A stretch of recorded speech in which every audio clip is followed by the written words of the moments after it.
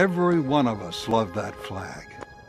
The flag of the United States had been our flag, and yet we felt it must go, and our flag rise in its place.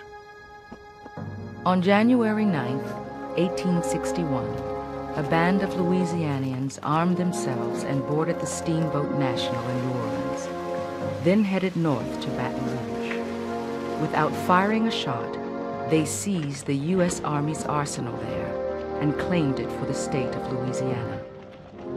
They were acting under the orders of the governor, Thomas Overton Moore. The safety of the state of Louisiana demands that I take possession of all government property within her limits.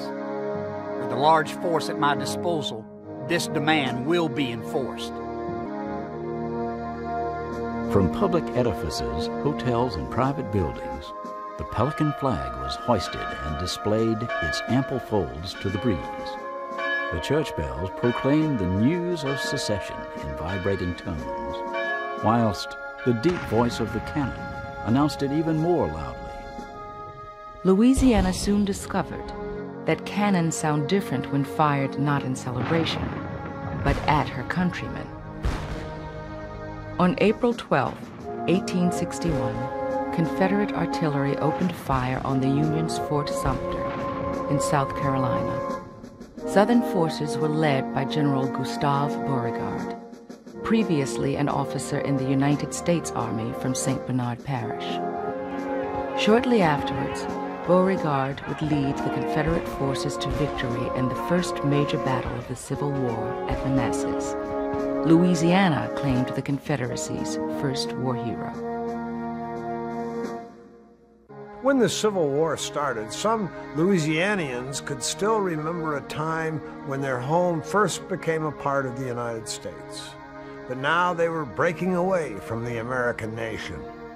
No one could have foreseen the degree of devastation that the war would bring. When it was over, Louisiana was reconstructed as a part of the United States once again.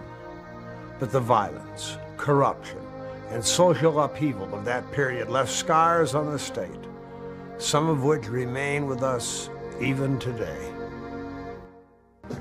At the start of the war, some 24,000 Louisianians volunteered to fight for the South, more than any other state except Virginia. We are sending the very princes of our land, men of family, men whose loss will be deplored by the whole community. Louisiana's armies were a reflection of her people, colorful and diverse. Unlike other parts of the South, immigrants made up at least 10% of the state's inhabitants. So along with native-born Louisianians, companies were composed of men from around the world: Irish, Italian, even Slavic soldiers. Perhaps most surprising to some were the many free blacks who volunteered to defend Confederate Louisiana.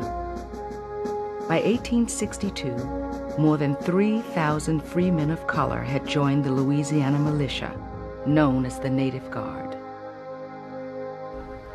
The Creoles, like everybody else in the South, wound up on the Confederate side of the war. From the start, this American Civil War seemed very far away from Cane River. In a handful of cities, Memphis, Mobile, and New Orleans, a relatively small number of free blacks were organized into local militias. These home guards were not officially part of the Confederate Army, but served to protect the city in which they lived. Of those, only the Louisiana Native Guard in New Orleans was of substantial size. Louisiana had a large population of free blacks. Black soldiers had served in the French and Indian War and other past colonial conflicts. They served as soldiers, scouts, sailors, and workers. They served next to white soldiers.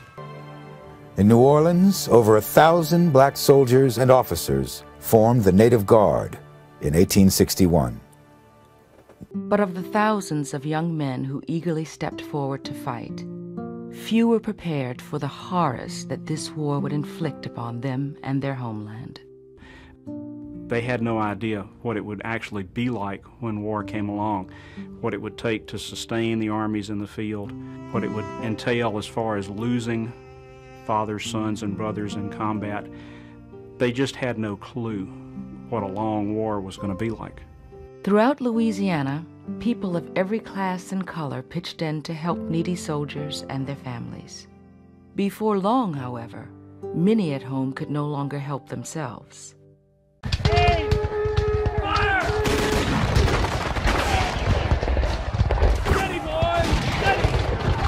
McDowell and Burnside finally achieve a united Federal assault.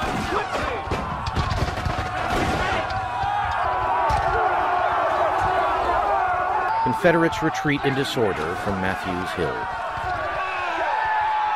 McDowell thinks he has won the entire battle.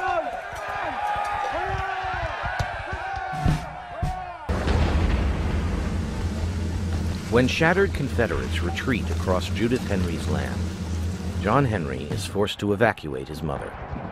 Not expecting a battle on this ground, we had not moved her.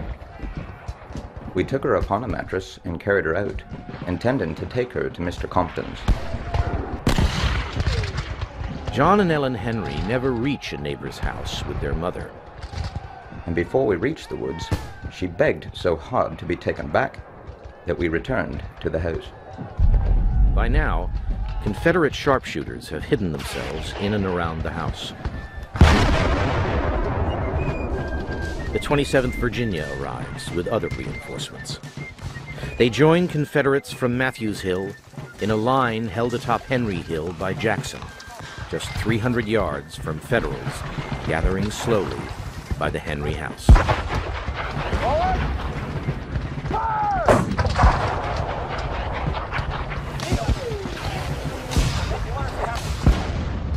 Reinforcements rushed by Confederate Commander General P.G.T. Beauregard swell rebel ranks to about 4,000.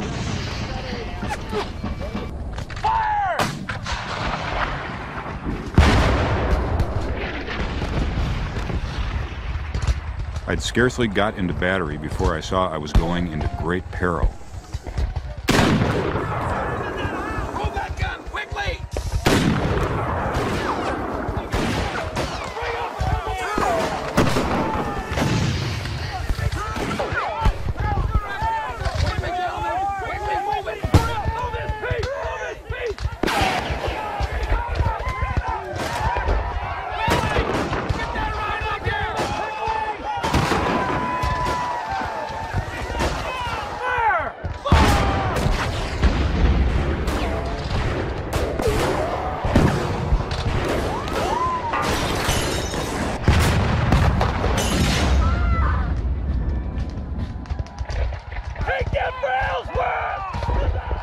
I understood later that there was an old woman inside, Mrs. Henry, who was killed.